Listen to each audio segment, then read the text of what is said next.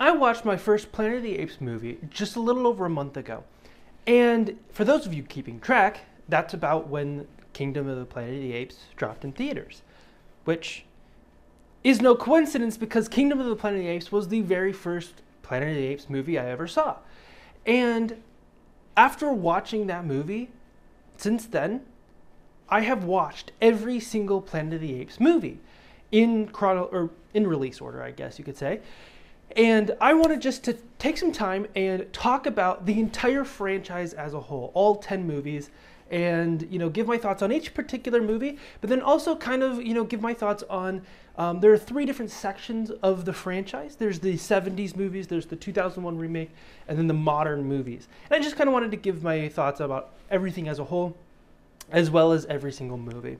So yeah, let's go ahead and get started with the original Planet of the Apes. Now, this movie was kind of interesting. So I saw Kingdom of the Planet of the Apes, which is the last one of the franchise and the last one I'll talk about. And after that, I was talking with my dad, who doesn't watch movies like hardly at all, but he had seen the original Planet of the Apes. But this was decades ago. I mean, this is probably, I don't even know how long ago, but he had seen the original Planet of the Apes movie, and he wanted to rewatch it. And I remember, and this is before I saw the movie, I remember talking to my dad and being like, I was like, don't even bother with like trying to remember that movie. That's just, don't bother with the old stuff. Like you should watch the new one. You should watch the new one that has come out, like, because you don't need to know anything from the past trilogy to understand the new one. And it was funny because, so my perspective on like 60s, 70s sci-fi stuff is going to be based in like old Doctor Who or the 60s TV series for Star Trek. And that's kind of my perspective on that. And I haven't seen a ton of the older Doctor Who stuff, but like I've seen a little bit of the 60s Star Trek. But because they don't have like the CGI or the ability to do really great special effects, the production value of those older shows is kind of crappy, especially because they're TV shows and they have a TV budget. So like the old Star Trek and the old Doctor Who, they just didn't. There's not something that really appealed to me at all, and so I felt like and they feel very dated, very dated. So for me, like I was like, I thought Planet of the Apes was gonna be like that. I was really wrong about that, to be honest. Now, sure, it was made in I think 1968 is when the original Planet of the Apes movie was created, and at least that's when it was released. And so they still had a lot of the limitations, but unlike the old the old TV shows, this actually that didn't really bring this movie down, and I was shocked about that. I was watching it, and after I watched it, I was like, oh my gosh, this is actually really good. I really enjoyed the original Planet of the Apes. I was very wrong about my expectations were extremely wrong about the original movie. And especially the thing I liked about this the most, by the way, there will be I'll probably get into spoilers about all the movies here. But with the first movie, I was just shocked at like what they were able to do. Because they didn't use a ton of like really crazy effects or anything like that. It was mostly just the ape costumes, which at first are a little off-putting, but I think with the way they did it and the quality of the masks and everything like that, you just kind of accept it and then just kind of go along with it. It doesn't look real by any stretch of the imagination. The masks don't look real, but I think they're good enough to allow you to suspend your disbelief. And this is I would say this is pretty much true with all of the original 70s Planet of the Apes, where the effects, like the masks and everything like that, they look good enough that you can suspend your disbelief, and you can just, it feels more like, okay, this is just kind of another creature ape, like another type of ape that's just going to be it's not like a real ape, because in later movies they have like actual chimpanzees, and you're like, oh, that's a real chimp, right? But then you see, so it's like this is the evolved version of the apes. That's kind of how it feels more or less. And so it kind of helps to suspend your disbelief throughout the entire 70s run of movies, is just feeling like this is just a different type of ape, So obviously they don't look very real, but the first movie is all about making you feel insane. That's kind of the whole thing about the first movie, because you have George Taylor, I believe is his name, who he crashes down onto what he believes to be a different planet, and like all his companions are either killed off, or one of them they remove part of his brain, and so he goes mute like all the other humans in the movie. And so he's stripped of everything that could be used as proof to prove that he is from a different world. And so he then has to, with nothing, have to try to prove that he is from a different planet, that you came in from outer space. And also, the human and the apes have swapped positions, so everything is just like crazy upside down. You have humans being treated like animals, and then apes being treated as human, and then you have this human in the mix that like he feels like a madhouse. And to me, this clip right here perfectly illustrates the whole movie. Roll clip. I said shut up! It's a madhouse! A madhouse! And so to me, this movie was just absolutely fantastic. It had this weird, wacky idea, and it was able to execute that idea tremendously with its budget and with the time period that it was created in. And so unlike a bunch of the other stuff that would have been made around this time, like specifically Doctor Who or Star Trek, where their limited budget really hinders the believability of what you're looking at. Because like one of my biggest problems with Star Trek, for instance, is it looks like it's being filmed on a soundstage.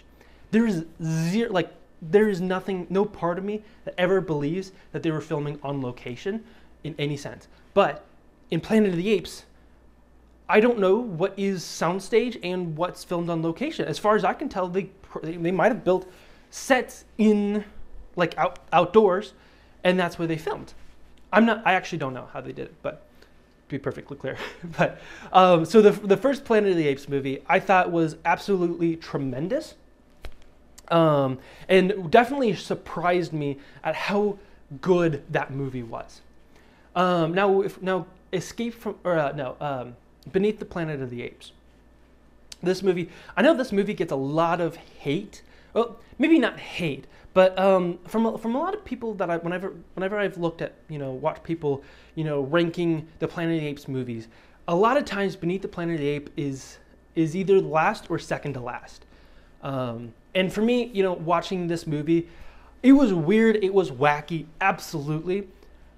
Not my least favorite, not by a stretch. There's a few others down the line that I think aren't as good as this movie. I think the biggest problem with Beneath the Planet of the Apes is the fact that it switches from George Taylor to another guy who's basically George Taylor, but not.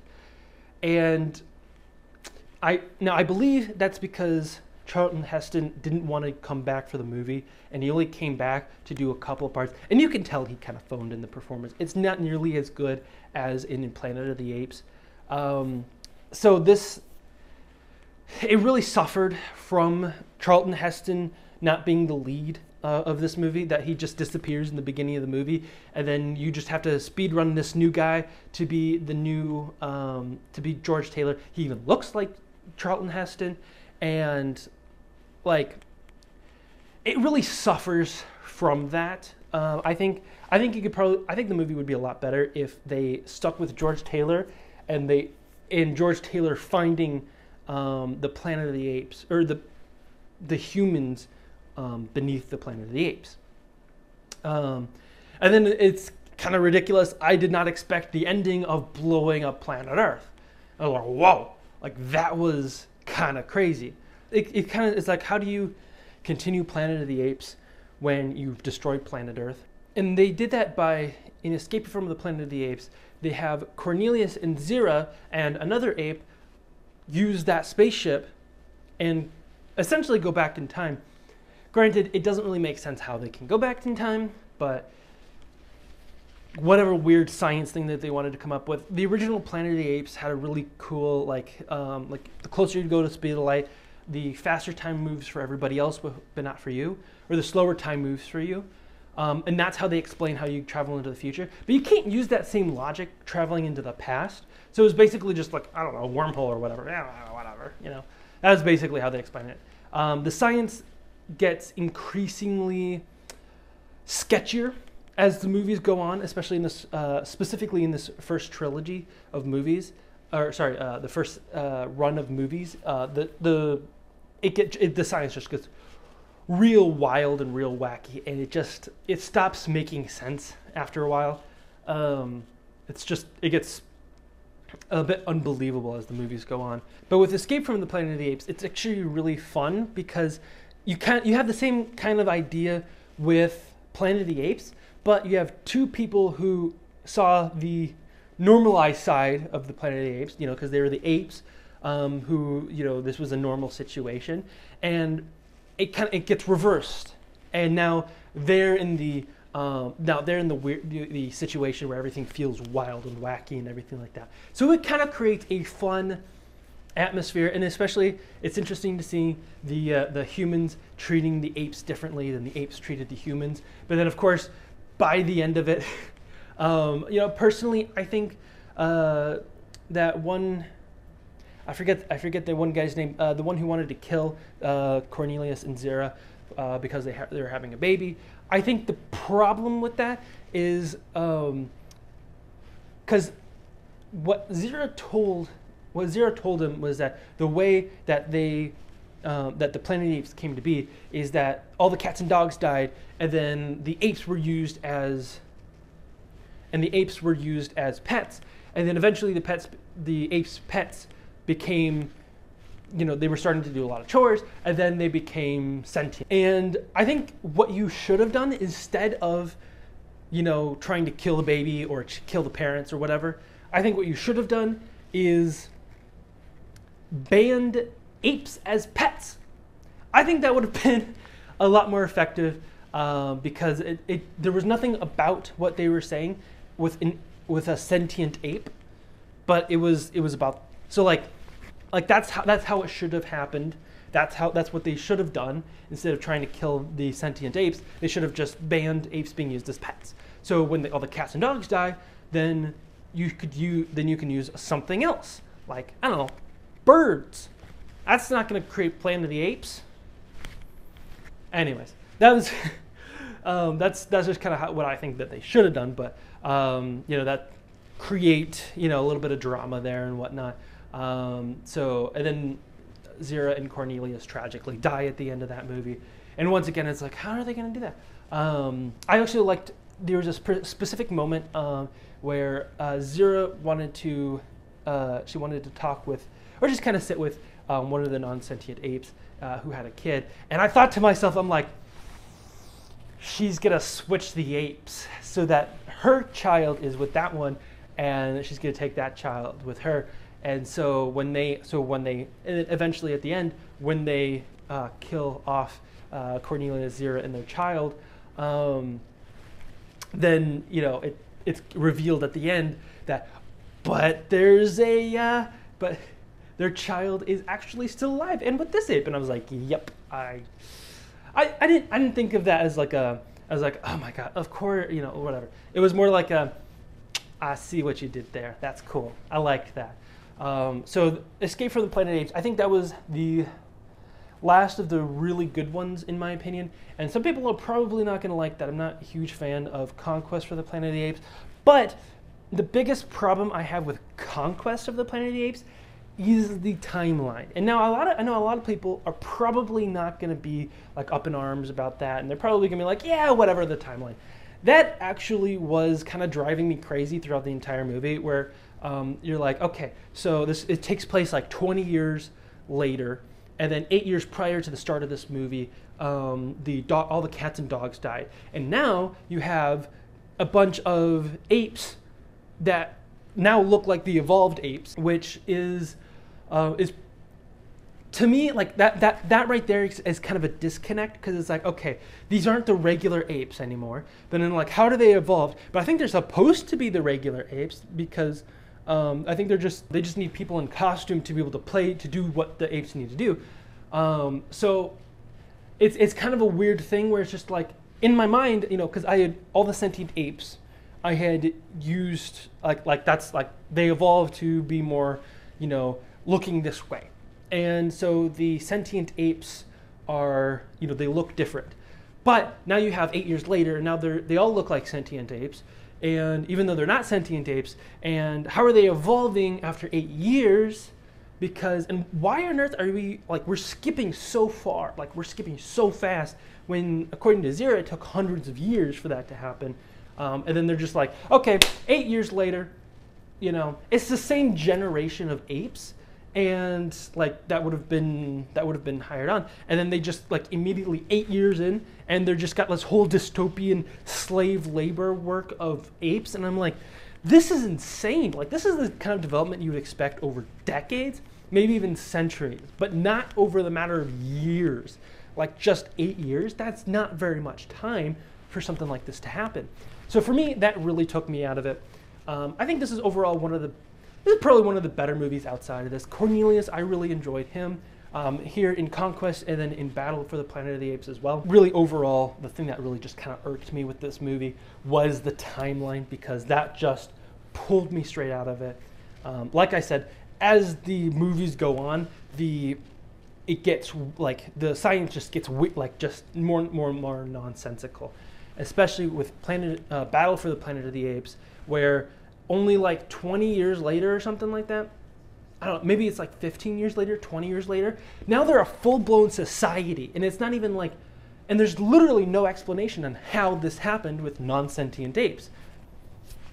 Now they're a full-blown society, and one orangutan even said, I've been working in this armory for 30 years, and it's like, what's the timeline here? Is it 20 years? Is it 30 years? Is it 40 years? How have you had this much happen in this amount of time? And it just doesn't make any sense. And the problem for Battle for the Planet of the Apes for me is just that it's just not that interesting. This was probably the least interesting of the original run of movies. And, that you could just kind of tell they were running out of ideas. They're just running out of... They're running out of budget, I should say, at least. But I don't think Battle for the Planet of the Apes should not have been made. Personally, I think the fantastic thing about all 5 of those original movies is that it tells a complete story. That's the interesting thing, because when you think about it, you start off, we have Planet of the Apes, and then you have Beneath the Planet of the Apes. It feels like, okay, the story should end there because the Earth blew up. But then you start over again, but then you continue on with Escape from the Planet of the Apes. And then obviously you got to have Conquest for the Planet of the Apes, and you could stop there. But then the budget's not really high for Battle for the Planet of the Apes. So it feels like there's a couple of stopping points right in there where you think they probably should have stopped. But unlike a lot of franchises today, where it's just stop making movies. The Terminator movies. Granted, I haven't watched all the Terminator movies, but every time, there are some franchises where every time they're making a new movie, I'm like, seriously? Again? You don't, the last one was terrible. Why are you doing this again? I mean, this happened with Indiana Jones last year. It's why are you making another Indiana Jones movie? Harrison Ford's 80 years old. Stop making Indiana Jones movies. Seriously, the last one didn't do very well. You don't need another Indiana Jones movie. You don't need another Terminator movie. You don't need another Aliens movie. I don't know. Maybe your Aliens fans really want to see, are super stoked for this new Aliens movie that's coming out this year. I don't know. I'm not in that wheelhouse. So, maybe I'm wrong about the Aliens movie, but I know I've heard about like Terminator, like after like what Terminator 2 or Terminator like 3, somewhere around there, that they just were not very good, but they just kept making the Terminator movies. You know, there's franchises like that where it's just like, stop making movies. And it kind of seems like the Planet of the Apes was kind of like that. But then looking at the franchise as a whole, at least in the 2020s, I'm looking at it and I'm like, this is actually a complete package right here. Like these 5 movies are actually, because it starts off with Planet of the Apes, right? And then it goes and and then it shows the destruction of the Planet of the Apes, and then it goes back in time and shows the creation of the Planet of the Apes. And those last three movies actually do work well together because you have you know how you got that sentient ape, those sentient apes who gave birth to Caesar, and then Caesar essentially establishes the Planet of the Apes, and then you have you know, many years later, a couple decades later, showing kind of the civilization as it's kind of forming and whatever. And so I think the whole, like all 5 movies actually form a complete package.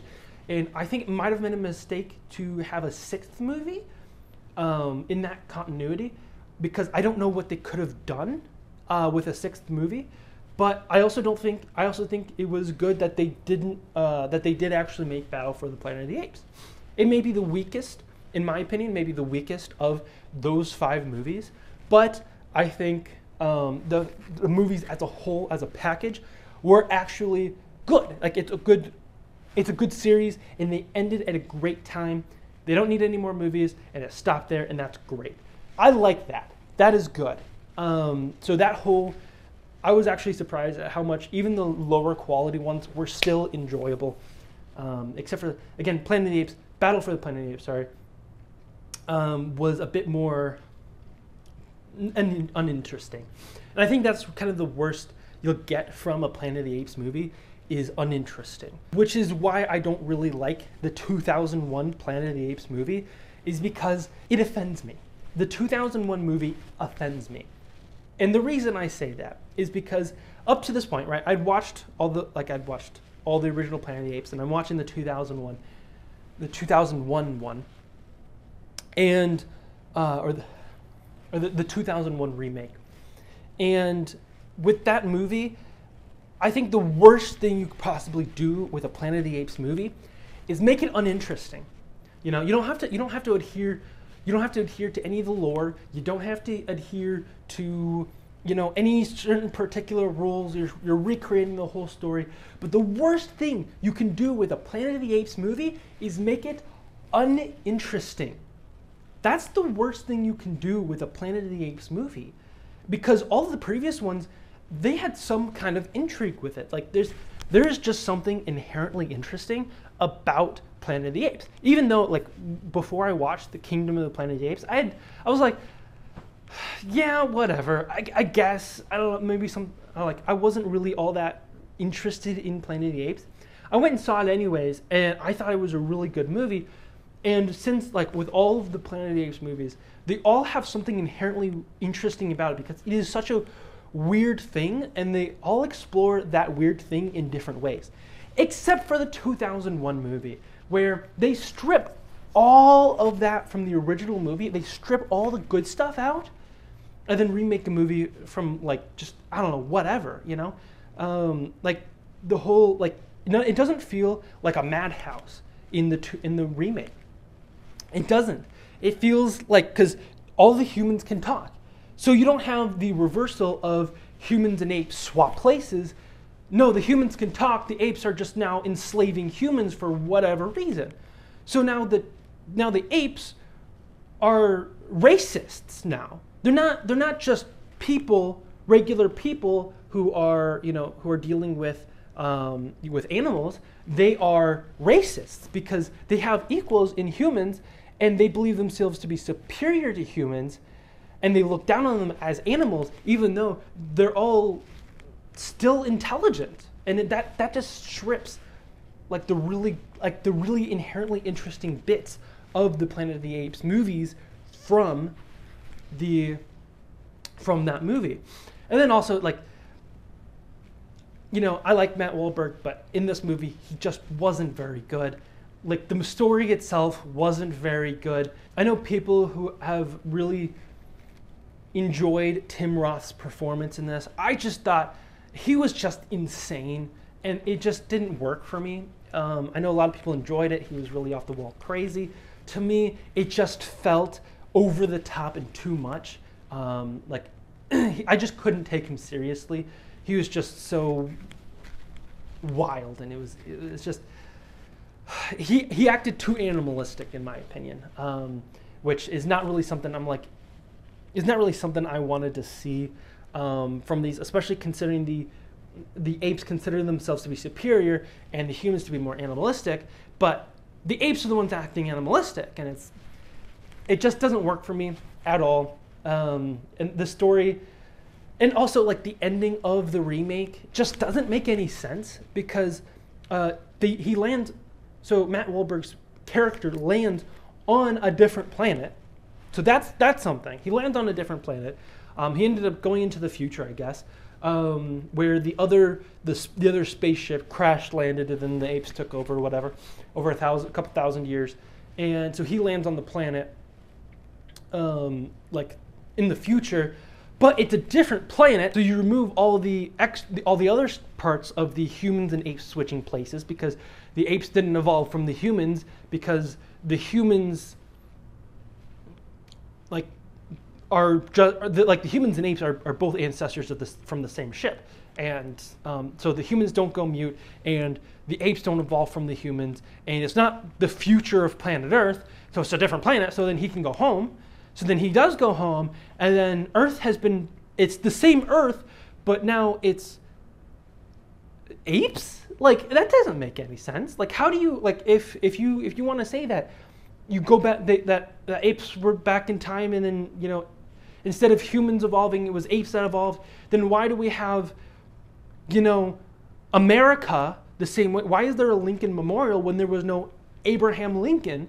It was Abraham Lincoln, you know? It's just like, it just doesn't make any sense. So you have nonsensical, you remove all the inherently interesting parts of the Planet of the Apes from the past 5 movies, and you just strip out all of that interesting stuff, and you have a very confusing ending that doesn't make any sense. And it all just, to me, this is just the worst of the Planet of the Apes movies. I really just dislike this one. To me, it just feels offensive to the franchise to be a Planet of the Apes movie, because it kind of spits in the face of all the Planet of the Apes movies. But when we get into to 2011, when they start with Rise of the Planet of the Apes, this movie actually, like, it really felt like something insanely different. You know, having watched 6 movies, all with the practical makeup effects, none of it really feeling believable. In the remake, some of the characters looked like the Grinch to me. It's the same kind of makeup you saw on the Grinch from the Jim Carrey movie. So that was just kind of something weird. But like with Rise of the Planet of the Apes, though, this one was like, it went to like the top of my list. Out of all the movies I'd seen so far, it instantly went to that top of the list. And it's because it fixes a lot of the issues with the previous movies, right? It fixes the believability issues, right? They have an explanation. It's like, okay, so instead of it taking hundreds of years, instead what you have is you have this virus, right? That when it infects an ape, then it'll give them cognitive abilities, and it's like fantastic. We finally have an explanation of how something that seems so unnatural to happen naturally, right? It's because obviously humans are going to be the reason of our downfall, right? It's because we like to tap into things that we just don't understand, and eventually that's going to bite us in the butt. And that's exactly what it does in Rise of the Planet of the Apes, because if you get infected, you're probably going to die. And if it infects an ape, they're going to gain intelligence. And so with Caesar, having him, I love the fact that it starts off Caesar can't talk, and by the end of the movie, he can talk a little bit. I also really enjoy going through and seeing a ton of little Planet of the Apes Easter eggs from the original series. that you just see throughout the movie. And it's just like, you have a Statue of Liberty, like he's like Caesar's playing with a Statue of Liberty Lego set or something like that, and just little things like that, or the fact that that Caesar, like the first word he spoke is he said no to one of the caretakers. Take your stinking paw off me, you damn dirty ape!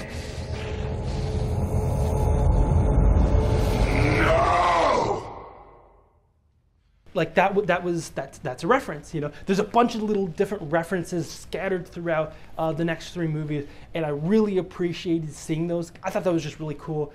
I really enjoyed Rise of the Planet of the Apes, just seeing how everything goes, seeing Caesar's build up, seeing how everything was coming together to create the Planet of the Apes. Everything felt way more believable in this movie than any of the other movies. Like this movie really felt like, okay, so we're gonna take this crazy concept and then we're gonna ground it and we're gonna make this feel real, and it does, because the apes look real. Everything about it feels real, and so that's what makes Rise of the Planet of the Apes really, really good. But it was topped off by Dawn of the Planet of the Apes. This movie, I think this movie is peak Planet of the Apes. Dawn of the Planet of the Apes is just peak, because you have that human versus ape conflict.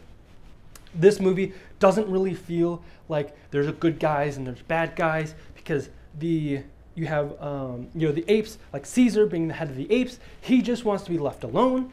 And you have the humans who need power, and then you have one sect of humans. They try to work with Caesar, and they're working together, and it's really cool. And you see the humans and apes interacting, and that's really cool. But then you have like Koba, and it's understandable why he would be like so mistrusting, And so you're seeing what Koba's doing. You have some humans who are extremely mistrustful of the apes, and you have some apes who are very mistrustful of the humans, and then that ends up sparking the conflict, and how all of that goes down and everything is just phenomenal. This is definitely the best one of the series. I loved how everything was going together, and you actually have, and like especially when Caesar was talking, because he talked a little bit at the end of the Planet of the Apes, or Rise of the Planet of the Apes. But now he starts to have more vocal lines and whatnot. And man, are they effective. Like when they ride up to the humans, a lot of times they use sign language to communicate with each other. But when he rides up to the humans and he talks, apes! Do not want war! because the way he talks, you can tell he's struggling to communicate, right? He's slow, and he's like really emphasizes the words, and they're not like full fluid English and everything.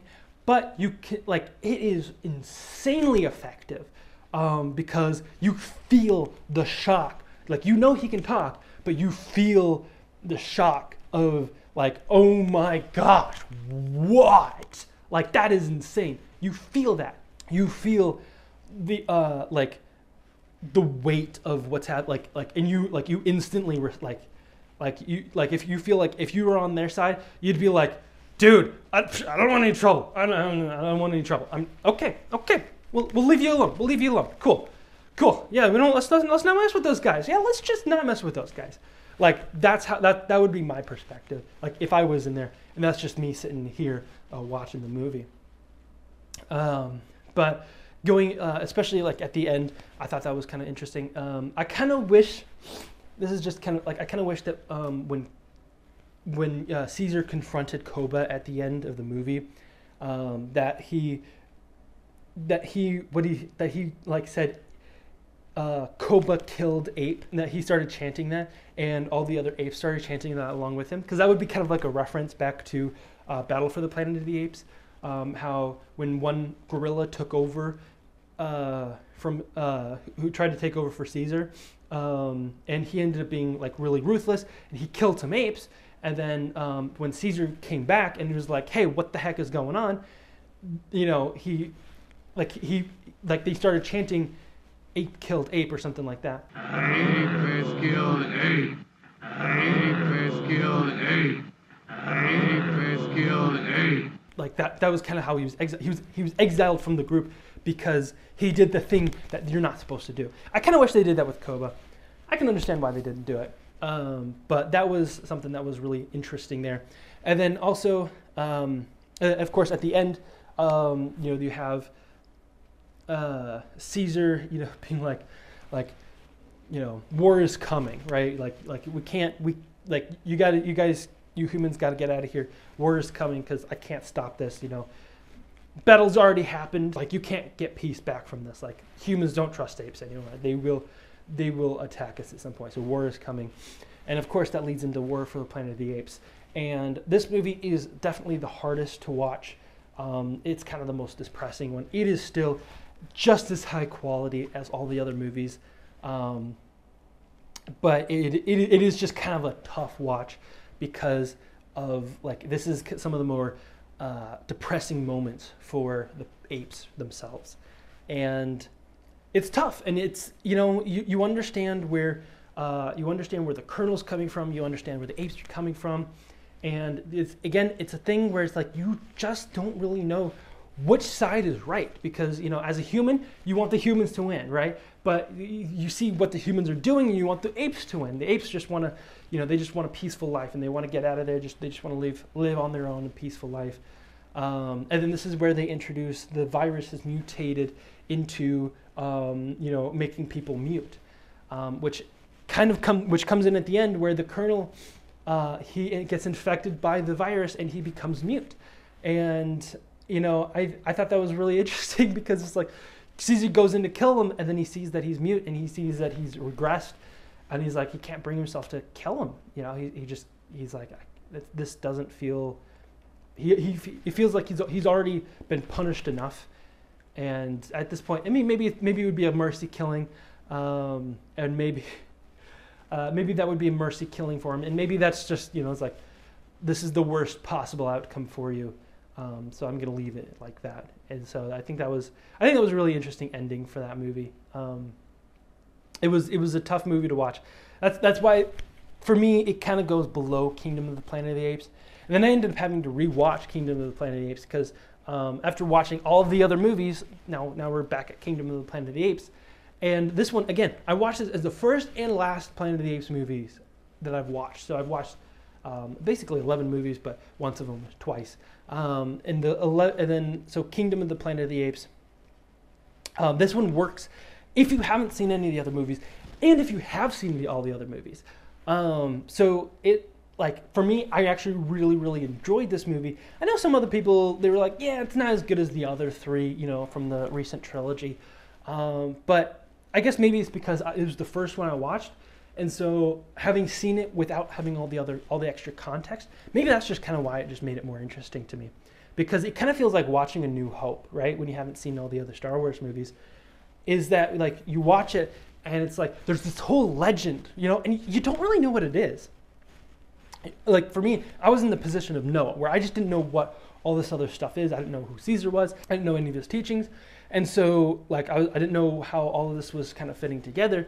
And then, but also, like, the dynamic of, like, okay, so we're a couple hundred years later, see how, it's all evolved. All the apes are talking now, but they're still not completely 100% fluent.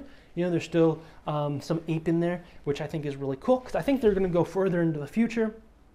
And then the last era that they're going to touch on is probably going to be where they're talking completely fluently. But I love it's post-apocalyptic. You see, skyscrapers covered in greenery. It's really cool. I really enjoy all that. And this one's more about the legend of Caesar, rather than showing the rise of the Planet of the Apes over 3 movies. This one's more about the legend of Caesar. And so you have apes and humans, and you don't really know. Again, you don't really know who's right in all of this. So you have May, who, at the end of the movie, portrays the apes, trying to get this thing to try to build humanity's back up, and you want that to happen, right? But then also, but then also, you know, you care about, like, Noah's your main character. You know, you care about what his journey is, and you see Proxima Caesar, and you're like, in theory, a lot of this is correct, and a lot of this is kind of, you know, what you should be doing, but he's doing it in all the wrong ways. And I kind of like the idea that Proxima Caesar confuses the Ape Caesar with Julius Caesar. To me, I think that's just funny. Like, that's just a funny concept. I don't know if that's the case, but I like to believe that, because it just kind of makes it funny that he thinks that he takes Caesar's teachings and then takes it with Julius Caesar, and he thinks they're the same person. I think that's funny. I don't think that's really the case, but I think that'd be really funny if that was the case. So that movie was just really cool. Like, again, it works without all the context, as just like the first movie you watch. It's a good onboarding movie, and then when you watch all the other movies, then you start to see, like, you see the symbol of Caesar, and you're like, oh my gosh, because that you start seeing that symbol, you know, popping up in the original, in that previous trilogy. And it's just the window. It's the window he used to look at when he was a kid. And that's just really cool. That's just a really interesting thing that, you know, that you end up seeing, and then you've got it on the necklace there. And so that's a really cool how everything is built in together and everything like that. All of the movies as a whole, in this most recent 4 movies, they're so much more believable, and especially with the CGI and the motion capture. The emotions come through fantastically. It doesn't seem like they should, but they do. And it is just a lot more believable than all the original movies. Like, I enjoyed the original movies, but when we got here, it's like, oh my gosh, these are so good. So my ranking for the 10 Planet of the Apes movies would be 10, the 2001 remake. 9, you have Battle for the Planet of the Apes. 8, I would say, is Conquest for the Planet of the Apes. 7 would be Beneath the Planet of the Apes. 6 would be Escape from the Planet of the Apes. 5 would be Planet of the Apes, which I would like to put that one higher, but the more recent ones are just really, really, really good. And then you have 4 is the War for the Planet of the Apes. 3 would be Kingdom of the Planet of the Apes. 2 is Rise for the Planet of the Apes, and then 1 would be Dawn of the Planet of the Apes. So that's kind of how I would rank those movies. This was just a fantastic series, and I got into it only like a month ago. It's cool seeing all the movies and everything like that. This was just really fun to go through. Have a brand new franchise that you can just dive straight in. There's so much there, and it was a lot of fun. Fortunately, there wasn't so much, you know, to be a part of the whole continuity and everything. But if you made it this far, thank you for watching all of this video.